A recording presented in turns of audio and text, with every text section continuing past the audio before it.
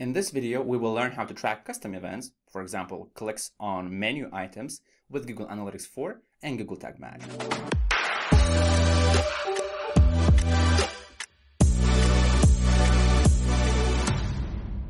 Hey, my name is Julius and welcome to Analytics Mania YouTube channel, where you can learn Google Tag Manager and Google Analytics.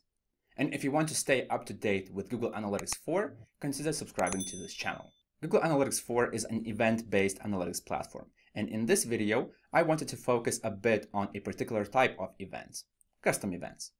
In this video, I will show you how to configure them with Google Tag Manager and send to GA4. This video is a part of a much larger tutorial where I explain various types of event tracking with Google Analytics 4. So if you want to understand the entire picture, including automatic events or recommended events, I will post a link to that tutorial below the video. All right, so let's dive in. Event tracking in Google Analytics 4 is not a quick topic to explain, let's say in less than 10 minutes. That's why if you want to learn the full picture, if you want to know about different types of events, then I will post a link to a blog post below this video. And also I will post a link to another video tutorial that will show you in depth how to track events with Google Analytics 4. But to better understand the topic of this video, I'm talking about custom events. Here is a brief overview of event tracking in Google Analytics 4. Currently, there are 4 types of events. Automatic events. So this is automatically tracked by Google Analytics 4 tracking code. For example, session started. Then there are enhanced measurement events. So these are events that you can enable in the GA4 interface, and then you will automatically track things like scrolling, outbound link clicks, file downloads, and other events. I'm talking about this functionality that you can enable in the web stream settings. And you can find those settings by going to the admin and going to data streams. Then there are also recommended events. So these are not automatically tracked, but it is recommended that if you have some event and that event is mentioned in the list of recommended events, then Google Analytics suggests that you should name those events and use the parameters exactly as Google Analytics 4 instructs. That way, Google Analytics 4 will better understand what kind of data are you sending to Google Analytics 4. If you want to track some events on your website and send them to Google Analytics 4, and those events are not covered by automatically tracked events, enhanced measurement, or recommended events, then you can create custom events. So this means that you can name them whatever you want. I mean, there are still some limitations and some rules. For example, there is a length of the name limitation, which is max 40 characters. But what I meant is that you can name them whatever you want. It might be form submission or contact form submission or something else, like whatever is relevant for your business. By the way, I will post a link to this page below the video as well. So let's say that we want to track link clicks on the menu item of the website, and we want to send them as events to Google Analytics 4. First, let's take a look at what kind of data can we get with Google Tag Manager related to menu item link clicks. So let's say that I will click the second link, which is catalog. I click it, and when I go to the preview mode, I will see that the link click has appeared in the preview mode of Google Tag Manager. If you don't know how to enable the preview and debug mode, you should go to Google Tag Manager interface, then click preview, and then in a new tab, you will see a view like this. Here you need to enter the URL of the page where you want to enable your preview mode. Once you do that, click start, and your website will be opened in a new window or a new tab. And now let's go back to the example with the link click tracking. Even though I don't have any link click triggers in my container, the link click tracking is available and it's seen in Google Tag Manager preview mode because I have enabled the link click tracking in the enhanced measurement of Google Analytics 4. So if you are seeing the link click event right here, that is a good news because you will be able to track the menu items right here. I mean, actually, maybe on your website, they will look differently. But if you don't see the link click event right here, this means that you have disabled the enhanced measurement in your Google Analytics 4 and you don't have any link click triggers enabled in your container. So if you have enabled at least one of them, then you will start seeing link click events right here. So once I click the link click event in the preview and debug mode, and then I go to variables, I should be looking for some click related variables, but I don't see any. That is why I need to go to Google Tag Manager. I need to click variables, and in the built-in variables section, I need to click configure and enable all the click related variables right here. then close. And when the loading saving disappears, then I should refresh the preview mode once again. So I click the preview button again, and then I go to, let's say, to the catalog, and in the preview mode of Google Tag Manager, I see that the link click has occurred, and in the variables section, we have some information about the click. I can see that it might be useful for us to have the click text or the click URL. Maybe click URL is a better option, because if someone goes to your website and then uses the browser's translate feature, the click text value will change, but the click URL will remain as it is. So let's say that we want to track click URL. We want to send this value to Google Analytics 4. And also we need something that will help us to distinguish that the click that happened on a website is not just any click, but actually the click that is related to the top menu right here. So let's say that I will click one link, then another link, then another link, and you will see a bunch of link click events in the preview and debug mode. One link click, the other link click, one more link click. Actually, it's missing, not sure why. Let me just click once again. Okay, so now I have a bunch of page views, and on every page view there is a link click. So I click the first one, and I see that the variable called click classes, it contains the following value: nav link, site nav link main. So nav link, in this case, this means navigation link, or in other words, menu link. Then if I click the next link click event, so this was clicked on another menu item, which was called blog, we see the same value right here. Then if I go to another link click, the same value, and here the same value. So what we could do is that we could use this click classes variable as a way to distinguish the click and identify that the click was precisely on one of the menu items on the website. So what could I do is that I could, let's say, copy this part, which is site nav link main. I can copy without any spaces or without quotation marks, and I will use that in a trigger within Google Tag Manager. So I should go to Google Tag Manager, I go to triggers, and now I will create a trigger which will instruct Google Tag Manager to fire a tag. Well, of course, I will create a tag a bit later, but that trigger will instruct to activate a tag when a link was clicked and that link contained that very particular click class. So go to triggers. By the way, I have these triggers from some previous tutorial, so please ignore that. Then click new, trigger configuration, just links, and then some link clicks, click classes contains this part. So if the link that was clicked contains this value, then Google Tag Manager will presume that that link is a menu link. Then let's name the trigger and click save. Then let's go to tags and create a new tag for the menu link click event. Then go to tags, new, tag configuration, GA4 event, then select our configuration tag, and then in the event name you can enter whatever you want. But looking at the recommended events or automatically tracked events in Google Analytics 4, it looks like the best naming convention, actually the syntax of events could look like this. All lowercase letters and words are connected with the underscore, something like this. If you enter some uppercase letters or some spaces, that will work fine as well. But the data looks a bit more structured and cleaner if you follow the naming convention, the actual principles of naming of Google Analytics 4. So that's why I would recommend entering all lowercase and connected with the underscore. This is also known as snake case. Then let's say that we want to send some additional custom parameters together with this event. For example, maybe we want to send the name of the menu item, the text, and also we want to send the URL of that item. If we take a look at Google's documentation, you will see that they already recommend some of the parameters such as link classes, link URL, link text. But let's say that in this case, we are not going to use that one. Instead, I just want to show you how to configure totally custom parameters with your event. So let's say that we want to send menu link text and menu link URL. That's why we should go to event parameters right here and then expand it and then click add row. Now we're going to enter the first custom parameter.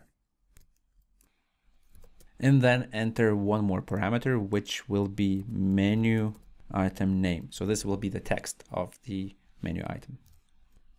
In that case, we can use two variables that are built in Google Tag Manager. So when we clicked any menu item, we had two variables that contain some information, such as click text, which is the text of the link, and then the actual link. So we could use this as a menu item name, and then this one as a menu item link.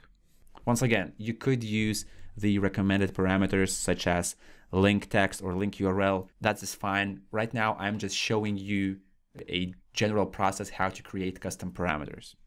So speaking of menu item URL, you could click this button to insert a new variable. And here we will choose click URL. So this will return the URL of the menu item.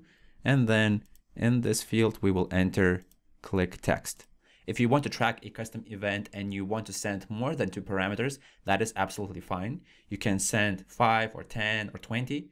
At the moment of recording this video, it is allowed to pass up to 25 custom parameters with a single event. Maybe in the future that limit will be lifted, I don't know. But right now that is the limit. In fact, you should always refer to a page where you can find the up-to-date list of configuration and collection limits in Google Analytics 4.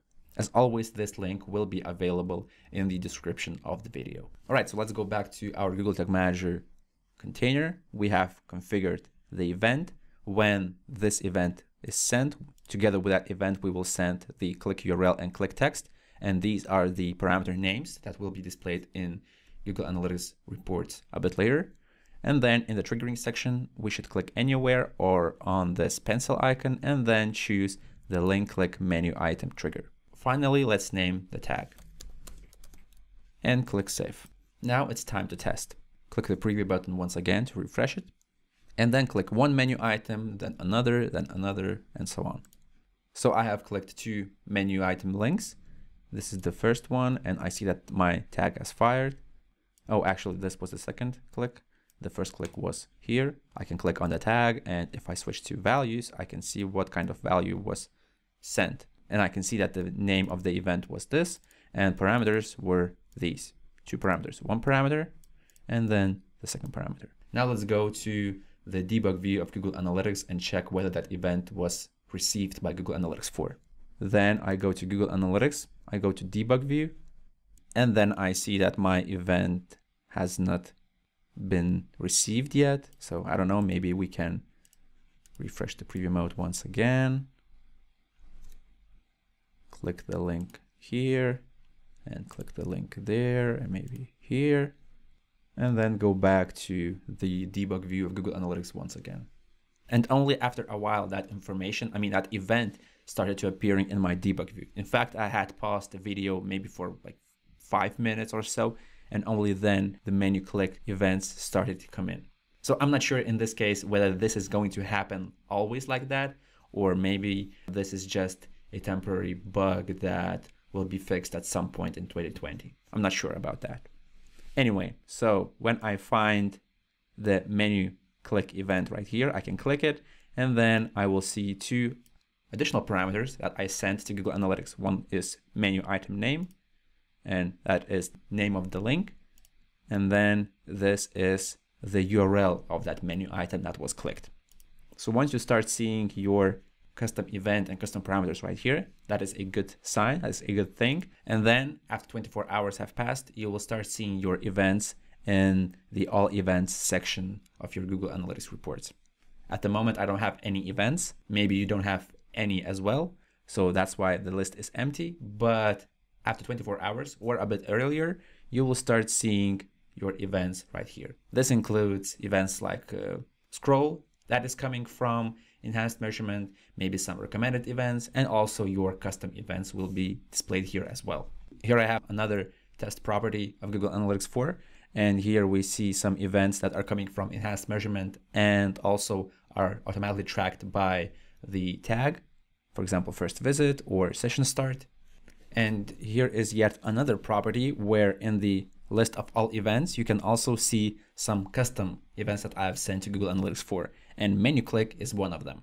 So if I wanted to see more data about the menu click, I could click this event right here and some reports would be opened. Although at the moment of recording this video, the basic reporting capabilities in Google Analytics 4 are still quite limited. Maybe in the future they will be improved. One more thing that is related to custom parameters. If you want to use your custom parameters that you send together with events in your reporting, then you will need to register them as custom definitions. In other words, if I want to use the menu item URL and menu item name custom parameters in reports, I have to go to all events section and then click manage custom definitions button right here. And then when I click that button, I need to create custom dimensions right here. And if you want to create custom metrics, you should switch to custom metrics right here. But right now I am interested in creating 2 parameters. So this is custom dimension, and let's click create custom dimensions. And then I need to enter the parameter name. Since I have sent 2 custom parameters with the menu click event right here, which are menu item URL and menu item name, I need to create them as custom dimensions in the Google Analytics 4 property. And you don't have to wait for 24 hours or so just to enter that parameter name. If you know what the parameter name will be, and in this case we definitely do, then you can just enter them in the Google Analytics 4 interface. So let's copy this parameter name and enter it like that, save it, and then let's create another custom dimension, copy the second parameter name, and then enter it like that. Now we have registered both custom dimensions, and within 24 hours, they will start appearing in your reports of Google Analytics 4. This is a necessary step if you want to see these parameters as dimensions in your Google Analytics 4 reports. And once again, keep in mind that these changes will take time, up to 24 hours. And once you click that event, then you will start seeing additional cards for those parameters right here. Because if you don't register them as custom dimensions, you will not be able to see this card or this card in the report of menu click. I really hope that in the near future, Google Analytics 4 will introduce more capabilities for basic reporting features in the interface. Because right now, what I have found is that you can find these custom parameters in the report of that individual event. You can also find custom parameters in places like, let's say, Analysis and Analysis Hub. And then if you go to Exploration, you will be able to find those custom dimensions in the list of dimensions right here. So for example, I can add this to my report as well. But keep in mind that in this video, I am focusing solely on the setup and sending data to Google Analytics, not on reporting or analysis. So maybe that is a topic for another video in the future. By the way, speaking of reports where you can see your event data in general, there is another section in the GA4 interface. You can go to engagement and then events. And right here, you will see some data about your events as well. But as I've said before, this video focuses more on data collection, not data visualization or analysis. So I just wanted to give you like quick pointers where you can find that data. But in general, I hope that in the future, the reporting capabilities will be better in Google Analytics 4. And in the meantime, you can see some more basic data right here. Also, you can do your own research and find out how to analyze this data with BigQuery or Google Data Studio.